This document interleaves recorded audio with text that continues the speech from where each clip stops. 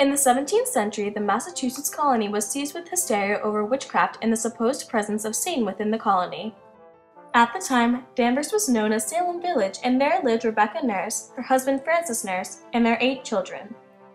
The land surrounding the Nurse house was originally a portion of a 300-acre grant given to Townsend Bishop in 1636.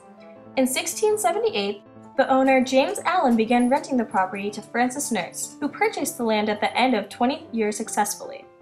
The first period house traditionally dates from this time when the Nurse family moved to the property. The Nurse family was a respected family around the Salem village. They frequently attended church, and Francis Nurse occasionally was asked to be a judge to help settle problems around the village. Although they were a valued family, they were notorious for land disputes with the Putnam family. While these land disputes were going on, witchcraft started to become more popular around the area. Stories about girls falling into horrid fits began to circulate. When parents tried to figure out the cause, the doctor said the girls were being afflicted by witchcraft. They forcefully had to name the names of the witches, and they replied with the names of Tituba, Sarah Good, and Sarah Osborne. These 3 were arrested, and later on many more became accused and arrested.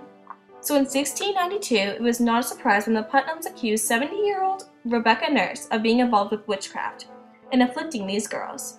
A warrant was issued for her arrest on March 23, 1692.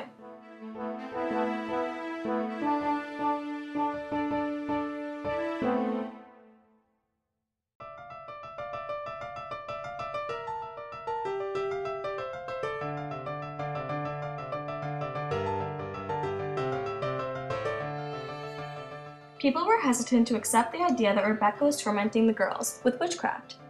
She was one of the oldest accused, and it was an odd accusation, especially since she has a spotless reputation. There was much public outcry, and the community rallied behind her protestation of innocence. A petition was made to help her, and 39 of the most important community members signed it.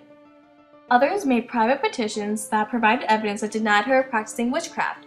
She was described as, quote, not only innocent of any crime, but a very model of Christian piety. Despite this, her trial was still held on June 30, 1692. Anne Putnam still stuck to her accusation, claiming Rebecca Nurse has brought Satan to tempt the young girls to sign the devil's book and provoke God's vengeance. Many others joined in blaming Nurse for ultimately deaths and convulsive fits. Nurse was not allowed a lawyer to represent her, so the community and family members testified for her. During questioning, the lower court showed signs of doubting her guilt because of her age, character, appearance, and innocence. But each time he would begin to waver on the issue, someone else in the crowd would either accuse her, or one of the afflicted girls and Anne Putnam would break into fits and claim Nurse was tormenting her. Rebecca Nurse's body was examined by a court panel of women for anything unusual that could be linked with witchcraft or Satan. The court found unusual spots they called witch markings, or marks done by the devil. Nurse claimed these were natural growths that any elder person would have, but nobody believed her. The lower court had started to side with Anne Putnam and the afflicted girls, and Nurse blurted out, quote, I have got nobody to look to but God, unquote. The jury declared Rebecca Nurse not guilty. This was announced, there was a large outrage from the afflicted girls and the fearful public. If they had reconsidered a statement about Nurse, an accused woman of witchcraft named Goody Hobbs had said Rebecca is, quote, one of us. When the judge asked Rebecca about what Goody Hobbs meant, Rebecca was old and partially deaf at the time. Didn't hear the question and remained silent. The jury and judge took the silence as guilt and decided to reconsider, and came back with a verdict of guilty. She was sentenced to death.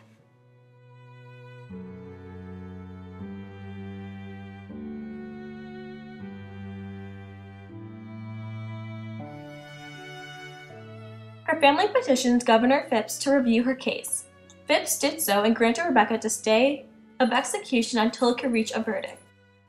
But the afflicted girls began to have new fits when they found out, and the community saw these fits as conclusive proof that Rebecca Nurse was guilty.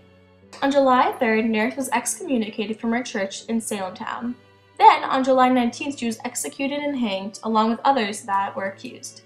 After the hanging, her body was buried near the gallows with the other accused women.